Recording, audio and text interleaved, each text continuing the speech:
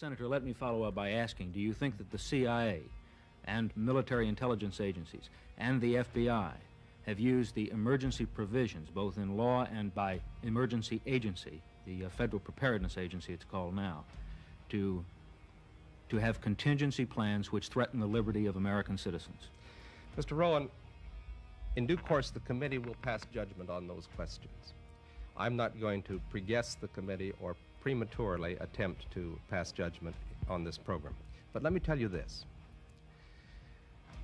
In the need to develop a capacity to know what potential enemies are doing, the United States government has perfected a technological capability that enables us to monitor the messages that go through the air.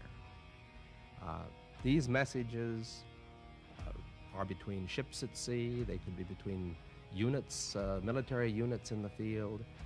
We have a very extensive capability of intercepting messages wherever they may be in the airwaves. Now that is necessary and important to the United States as we look abroad at enemies or potential enemies. We must know. At the same time, that capability at any time could be turned around on the American people.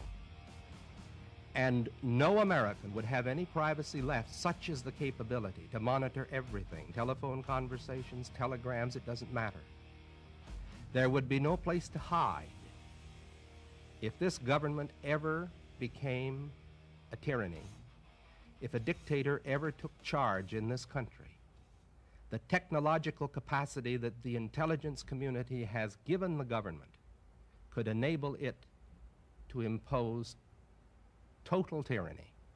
And there would be no way to fight back, because the most careful effort to combine together in resistance to the government, no matter how privately it was done, is within the reach of the government to know.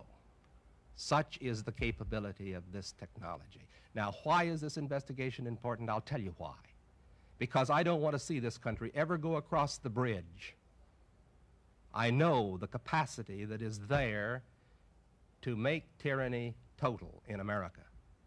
And we must see to it that this agency and all agencies that possess this technology operate within the law and under proper supervision so that we never cross over that abyss. That's the abyss from which there is no return. Wake up, America! Our freedoms are at stake. You know, we can all try to pursue happiness, but if the government takes away your liberty, then there is no pursuit of happiness.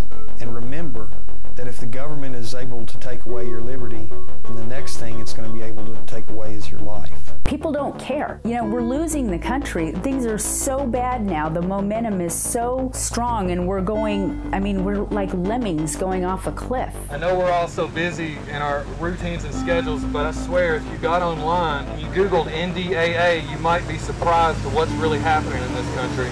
There is a liberty movement happening in America right now. There are people who are drawing lines in the sand. You're taking away our rights. These are our rights. How the hell are you taking them away? I didn't know you could do this. Aren't we supposed to have checks and balances? How's the government signing this executive order? How are they pushing this through?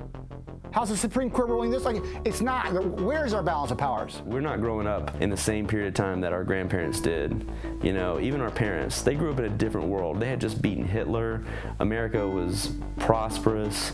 You know, we're growing up in an America that looks like it has no future. This is about real issues. This isn't about whether you have an R or a D in front of your name. What's going to happen now with the politics, with what's happening in the country? I've got children. They can't find jobs. But the whole world is in trouble financially because it's the biggest financial bubble in the history of the world. I'm honestly scared for the future if we can't get rid of our debt now. We're inheriting all that as like the youth of this generation. Our greatest threat today, worldwide and in this country, country is a financial collapse. The U.S. government right now is in debt more than the entire output of planet Earth. When you see things taking place with the economy, you don't just all of a sudden get fired from your job without seeing some signs of something. Our federal government is coming down on people all over the country right now with a show of violence. You can go online and see video after video where the police are brutalizing people. The Constitution is supposed to protect us from the government,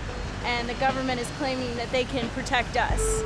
And anytime that you start hearing that, it's time to be afraid. The first time in U.S. history that our government will be able to force us to buy a commercial product that we don't want. That on the surface is completely un-American and unconstitutional. Those who promote big government for whatever reason are tyrants, and they want to go back to the tyranny of the ages. We want something new and wonderful, freedom for the individual. I need you to ask yourself one question. Are you prepared to fight? See, anybody can step into the ring, but can you win?